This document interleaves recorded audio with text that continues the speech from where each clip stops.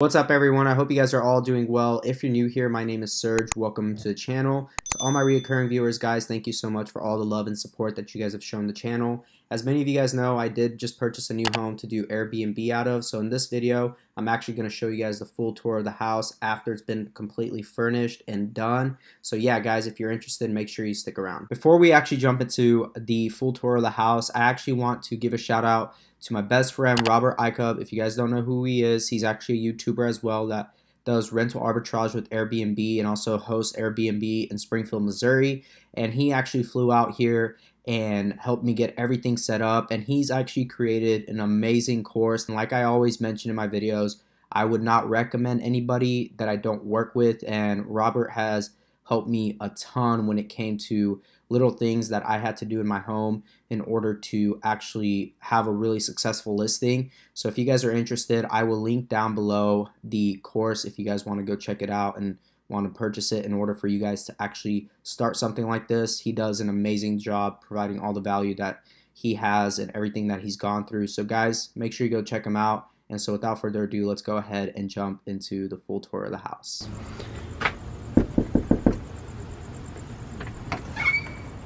What's up? What's up, dude? Come on in, everyone.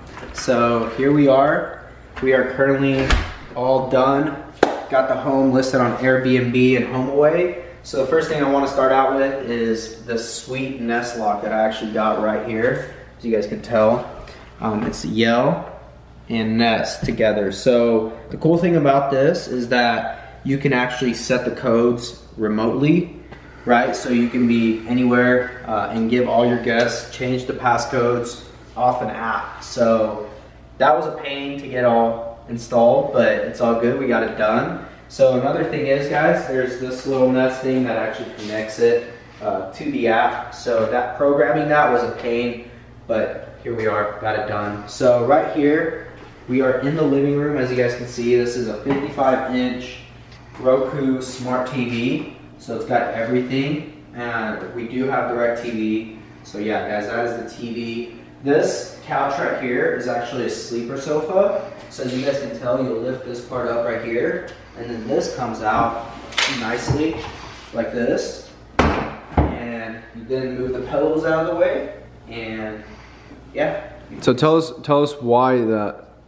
Tell us why this is a good idea, having a sleeper sofa. The whole idea behind doing like Airbnb and HomeAway is the more heads you can actually sleep, the more profitable your home will actually be, or your listing will actually be.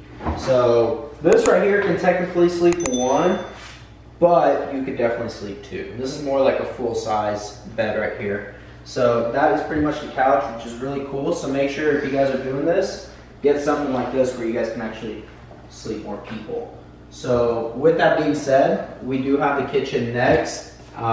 Here we have obviously a dining table, and yes, those fruit are real, but yeah, we got dishwasher, real nice sink that's deep, and then we have a ton of plates and bowls because the whole idea is to sleep a minimum of 12 people, but up to 16. So you want to make sure that you got enough plates, enough bowls in there. As you guys can see, full set of knives, scissor.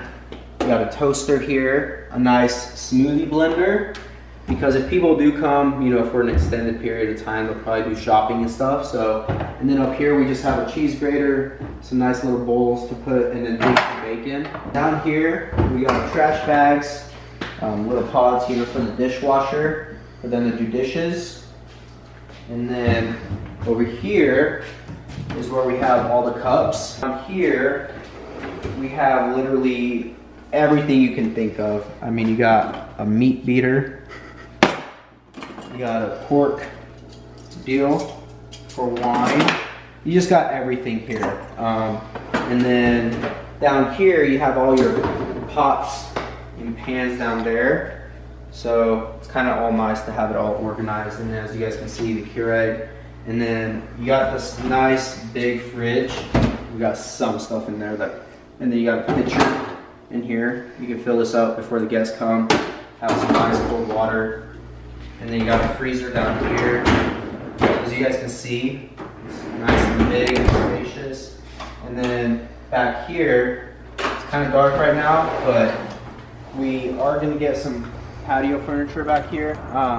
So back here we have cornhole game. We're going to actually have like a chest here. All this patio furniture is going to come soon, but they're going to have a ton of games that they can play with, and yeah, they'll have all that out here. It's a huge yard, so they'll have plenty of space to play in. Right here we got the pantry. It's massive. Have some leftover apples that I didn't put in there. So they'll have plenty of space to store anything that they need. Nice trash can. Dining table actually sits 6 people, and then we have 3 bar stools. So a total of 9, and then people can also just hang out over here if they need to. Coming down this way, down the hallway, this is where the supply room is. I still need to organize it all. It may not look super organized, but I'm gonna get to that and get it all organized. And this actually locks, so make sure you guys get a key that actually will lock all the supplies. From there, we did have the laundry room here. Here in Phoenix, we do have to have a fire extinguisher and then also carbon monoxide because the dryer is on gas, so we do need to have carbon monoxide in here to monitor that. Then you got the hallway bathroom, and here we got towels, right? Just nice simple towels, and then you got some tissues for them, and then also nice soap here. And then we do have obviously a trash can and a plunger. And then in the shower we have a non-slip mat down here, and then also these are really cool because they actually lock, so therefore people can't like spit or do anything that will ruin this. So there's actually a little key that goes on the back end over here, and it's just really nice. And then you get these little labels, and so literally what a hotel would have, except hotels don't lock their things, but it's just a nice little safety feature. From there we got the queen size bed in here, and the cool thing is, if you guys want to look, on every nightstand, which we do have it here in the master bedroom, are these charging ports, right, for the USB. There's 2 of them here, and then there's also 2 on the nightstand over here. As you guys can, they're just really cool and convenient. You know, they can just lay their phones here and not have to, if they forget their little block that they need to use their USB, they can just use that. And then from there you have nice walk-in closets in every single room, plenty of space. And then we have a single bed here that they can actually fold out and use if they need to, and if there's a big group. So got all that, got an extra pillow in there for that. And then from there we can go ahead. This is the cool thing, is we have a full bunk bed right up on top and bottom, and then a twin size bunk bed top and bottom. And yeah, it's a little tight in here, but it really does work, so I don't think people are really going to complain because these mattresses are super comfortable, really nice. And like I said, there's walk-in closets in all the rooms, so we got plenty of stuff in here where they can fit everything. So not a big deal at all, honestly. So I think people will really enjoy that. And then the master bedroom is probably my favorite out of all of it. As you guys can tell, this futon here actually folds down as well. So you just click on this and then it goes down. This would be like a full as well. And then we do have a 43-inch smart TV in here as well. And then you got this nice dresser.